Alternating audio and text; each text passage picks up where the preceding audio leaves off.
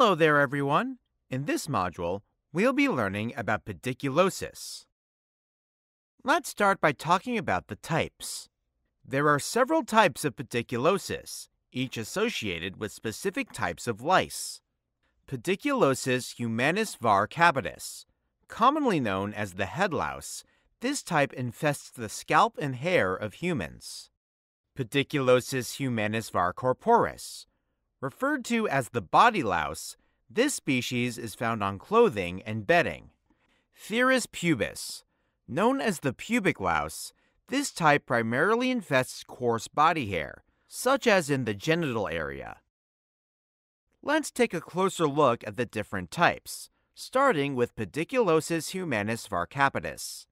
It is commonly known as the head louse and possesses distinct anatomical features. Its body structure is dorsoventrally flattened. Its head is marked by a pair of 5-segmented antennae. Its thorax consists of 3 pairs of legs, each terminating in claws. Its abdomen comprises of 9 segments. As for its reproductive behavior, it lays 100 eggs per day. Let's go over the life cycle of the head louse.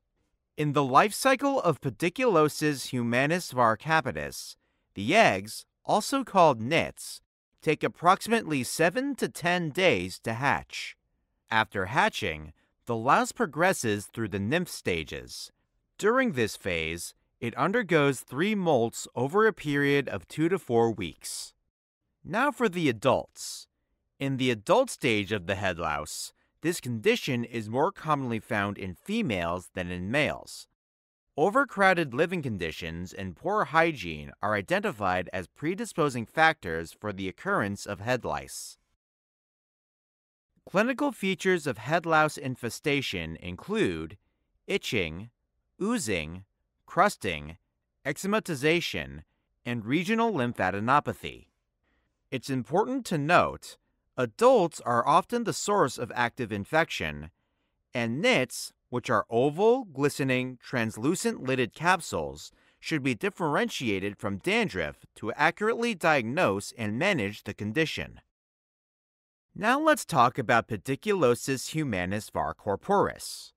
It is also known as the body louse and is characterized by these features.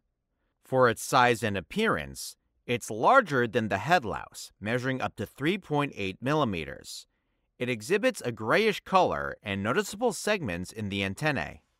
For its reproductive behavior, the body louse can lay up to 300 eggs per day. For the mode of transmission, the infection commonly spreads through sharing of clothing and beddings of an infected person.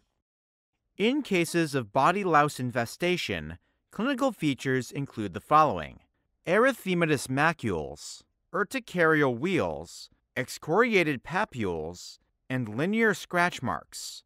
Chronic cases may manifest a condition known as vagabond's disease.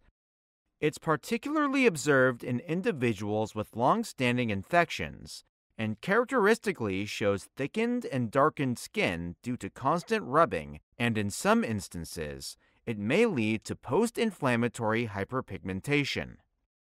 Now let's talk about the diagnosis. Unlike head and pubic lice, body lice infection is usually diagnosed by finding eggs and lice in the seams of clothing rather than on the skin. Hence, it requires careful examination of individual clothing. The primary approach to treatment involves disinfection of all clothes and beddings. Now we'll talk about Pthirus pubis. It's commonly known as the pubic louse and is characterized by the following. For its physical attributes, it has a broad and short gray body and is distinguished by long red legs measuring 1.5 to 2.0 millimeters.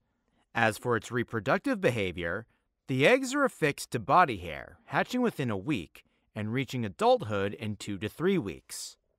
Risk factors associated with pubic lice include sexual promiscuity and poor hygiene, association with sexually transmitted diseases such as syphilis and gonorrhea, and in the case of children, the presence of pubic lice may indicate sexual abuse or infected parental contact. Clinical features of Pthirus pubis include the following: itching of the pubic regions. Infestation may extend to hairs on the abdomen, thighs, axillae, eyebrows, and even eyelashes on the skin. Blue or slate-colored macules, known as maculae cerulei, may appear on the sides of the trunk and inner aspects of the thighs due to altered blood pigments. For diagnosis, confirmation is achieved through demonstration of pubic lice from the body. Clinical features of pediculosis encompass itching, presence of nits and live lice upon examination, and lymph node enlargement.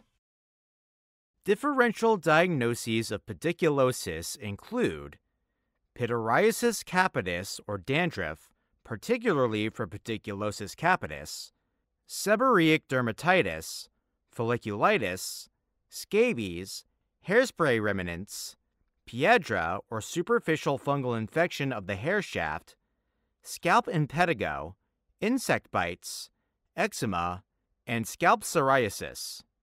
Another diagnosis are pseudonits, also known as hair casts. They're 2 to 7 millimeter long, discrete, firm, shiny, white, and freely movable tubular accretions that present around the hair shafts.